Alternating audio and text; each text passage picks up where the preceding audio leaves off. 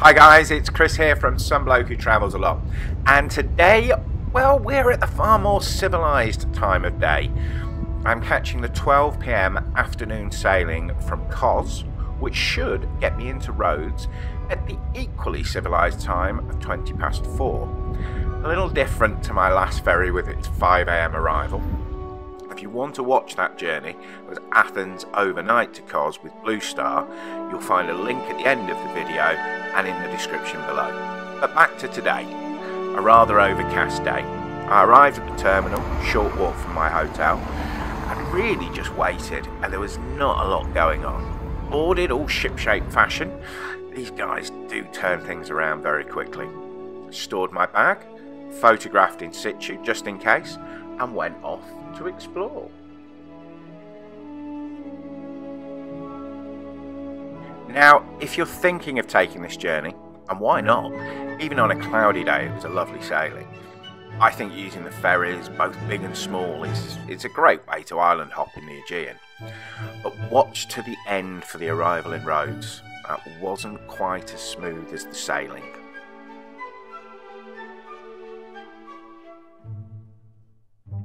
For a 4-hour sailing, there's plenty to do, and lots of space to relax. So there was no need to bother the purser for a cabin on this trip, especially as I had a business class seat reserved. In fact, it appeared that I had the whole business class cabin reserved. As the short time I was in here, I didn't see another soul. Seats were comfy, plenty of space, not a charging point in sight.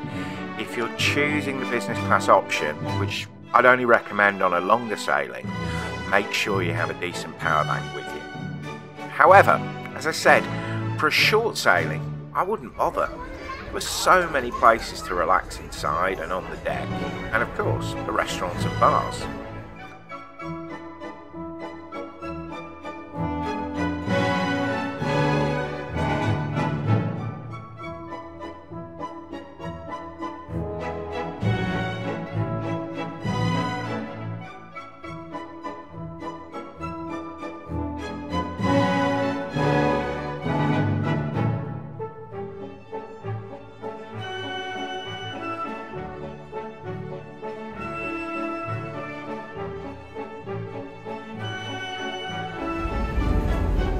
Talking of food, now on my Athens to Kos crossing, I had opted for the extravagance of the a la carte restaurant, which was also an option on this sailing. However, I chose the self-service restaurant to bring myself down to earth a little bit.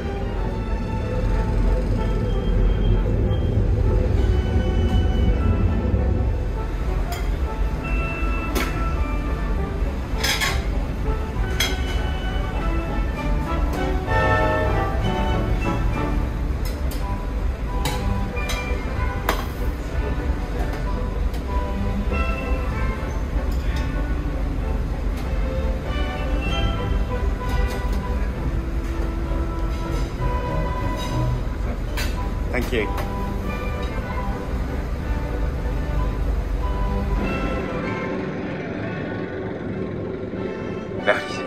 I said, is that a leg of lamb? He said, no, it's a leg of pork. Oh, it's a leg of pork, I'm a Dutchman. Anyway, we'll find out. I think it's lamb. It was fairly typical of ferry fare, and I opted for lamb shank, which tasted a lot better than it looked. And after all, I did have a sea view.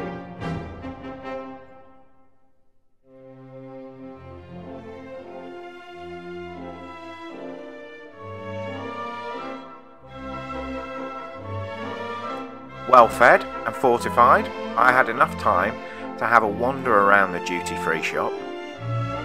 It's a shop. Then up on deck to take a look at the island of Simi, our stop before Rhodes. Looked kind of idyllic. I think that will be a future port of call on my next trip to Rhodes. And as it's only an hour's sailing, it's perfect for a day trip.